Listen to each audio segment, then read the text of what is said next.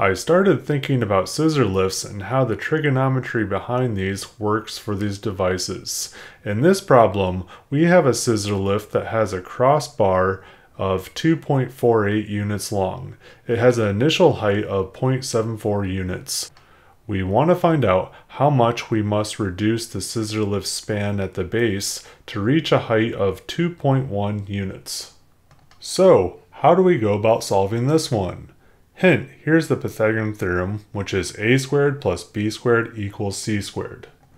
Okay, so the way I solve this one is by making two right triangles and placing them in the scissor lift so that the two heights combined make up the total height of the scissor lift.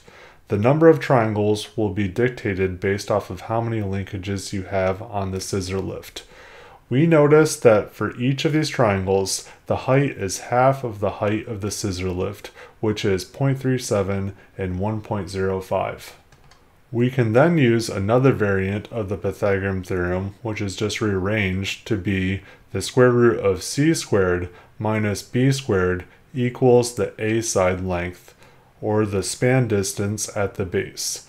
Plugging in our numbers, we get 2.45 units for the initial span and 2.24 units for the final span. Subtracting one of these from the other, we get that we need to reduce the span by 0.21 units to reach the desired height of 2.1 units. That concludes this video. Hopefully I've earned a like, share, or subscription. It really helps out the channel if you do.